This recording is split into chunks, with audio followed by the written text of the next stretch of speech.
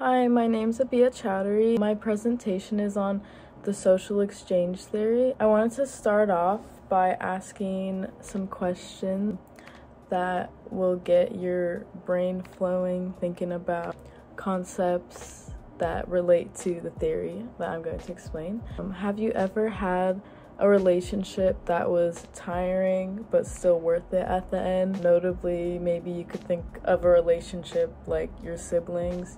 They're really annoying, but you love them at the end of the day. But have you ever had relationships that are just too tiring and not worth it? Usually these aren't family relationships. They could be, which is totally fine if that is your situation, but maybe it'll be a friend or something that's just like, ugh, they're too toxic, I want nothing to do with them. Subconsciously, do you know how you feel about these people because you kind of keep track of rewards and losses? So you might not think about it in this way, but the social exchange theory kind of simplifies this idea and explains it in a way to which you could understand why some relationships are longer lasting than others.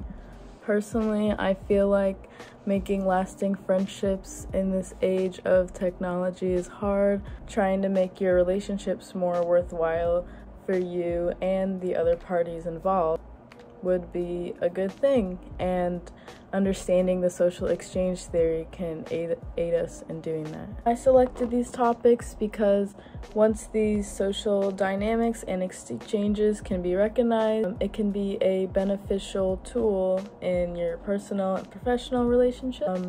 I have experienced this intrapersonal phenomenon of rewards and losses this past month because I had a friend staying over at my house that was visiting, and there were costs and benefits to the relationship, of course, but overall there was a greater profit, and you'll see later on what a greater profit exactly means.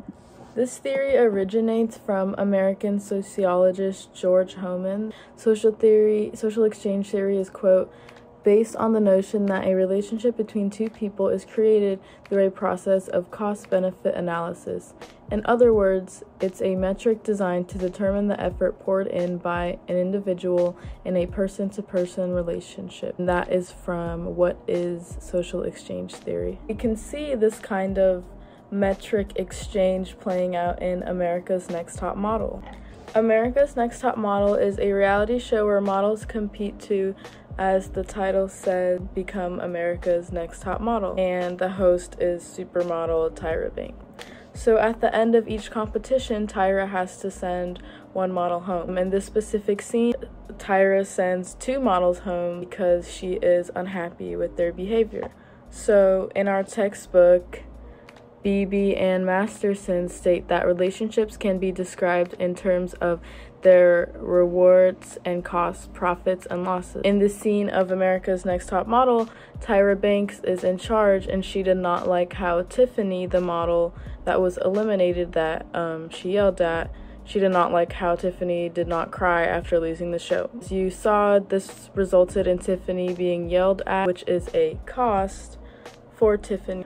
But Tyra still has the opportunity to aid in Tiffany's career, which is considered a reward that outweighs this cost for Tiffany. So Tyra is still profitable to Tiffany, and that is why Tiffany forgives her at the end.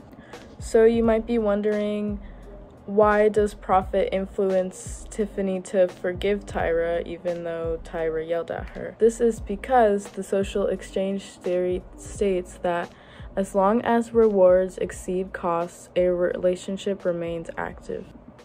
This means that Tyra, at the end of her yelling rant, she got the satisfaction of letting out her feelings, and Tiffany, she still benefits from having Tyra's support. She forgave her at the end. A positive consequence of this is that it ended up working for both of them, but a negative consequence of this is Tyra got to let go of her feelings while Tiffany kind of had to stay more professional and guarded, and she could not express herself because she did not have what Tyra could offer her.